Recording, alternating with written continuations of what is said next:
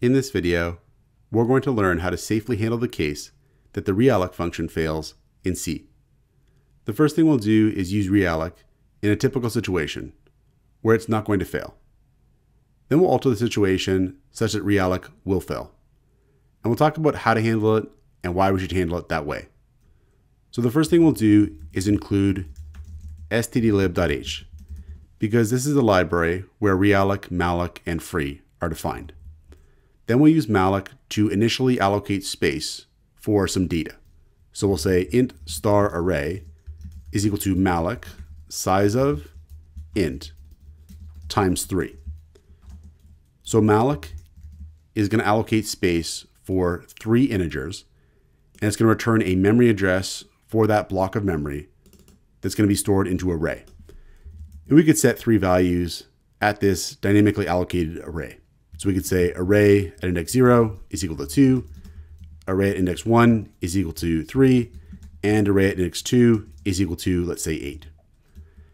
Then we could use realloc to go out and allocate a bigger block of memory for this data. So the typical way we would do that is we would say array is equal to realloc array size of int times 4. So the way realloc works is it's going to allocate space for 4 integers because of the second argument here. The first argument, though, is where the data is located currently that we want to reallocate space for. Realloc is going to return a pointer to a potentially new address. And we're again going to store that address into array here. And this is kind of the typical way you see realloc used. Now, one of the reasons why realloc might return a new memory address instead of using the existing memory address of array is that there might not be enough available space at that memory address to make the existing block of memory that's been allocated bigger. But first we'll set array at index 3 equal to something like 5, and then we'll print out these values just to make sure we're actually using malloc and realloc correctly so far. So we'll say for int I is equal to 0, I is less than 4, I++, and let's just print out the data in the array. So array at index %d is equal to %d \n, output I, output the value in the array at index I. And then when we're done, we're going to call free array. So this is important. Free array is going to free up the space that we dynamically allocated on the heap. And it's essential that we do this whenever we're done working with memory on the heap. We need to call free to free up that space and make it available again for calls to malloc and realloc to use that space again for some other data. If we don't do this, we have what's called a memory leak. And a program with enough memory leaks is no longer going to be able to allocate space anymore for anything. So let's actually try to run this program now.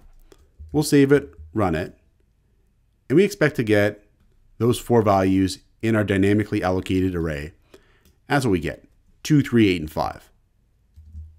Let's see what happens in terms of the actual pointer that's being stored in array before and after we call realloc. So here we'll say printf array, and we'll say %p for a pointer, and we'll say \n, and we'll output array. What this is going to output is the actual memory address that's stored in array. And here we'll say array before. Then we'll copy this, paste it here, and we'll say array after. So this is going to look at the actual memory address stored in array. And remember, that's something that realloc is potentially going to change. So if we save and run this, we get array before is this memory address, and array after is this memory address. And you can see they're identical. So what's going on here is that we've only allocated space for 1 additional integer.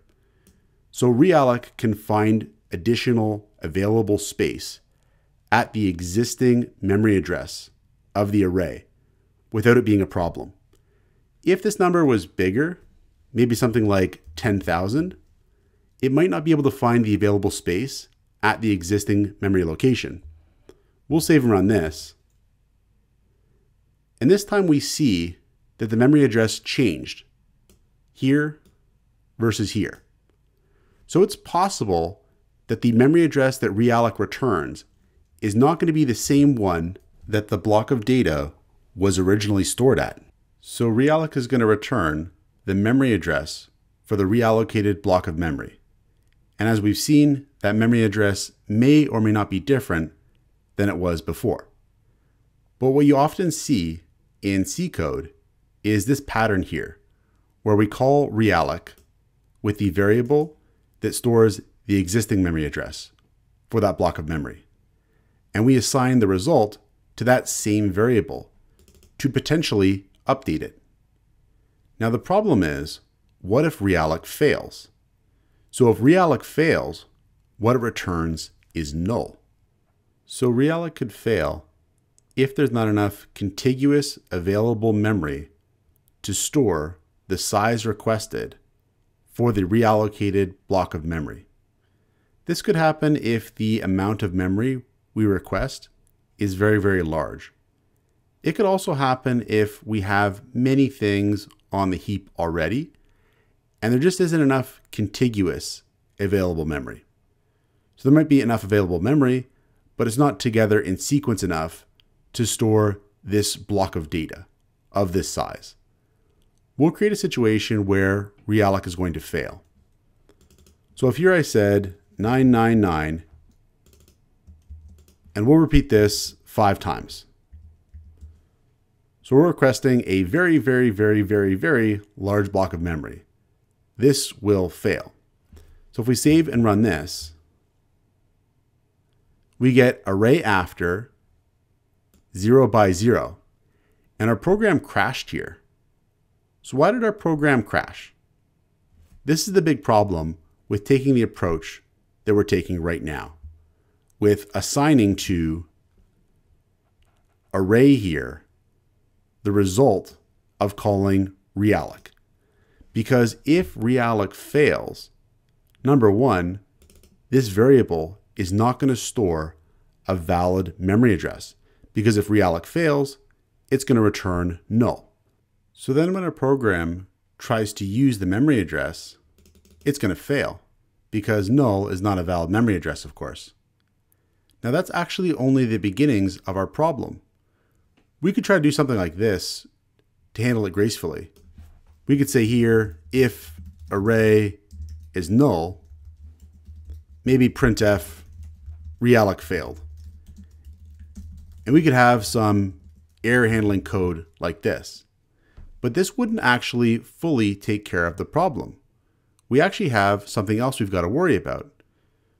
So remember how we use free to free the block of memory at this memory address here. Now the problem is, if realloc returns null, and we assign null to array, we've now lost the original memory address where that block of memory was originally stored.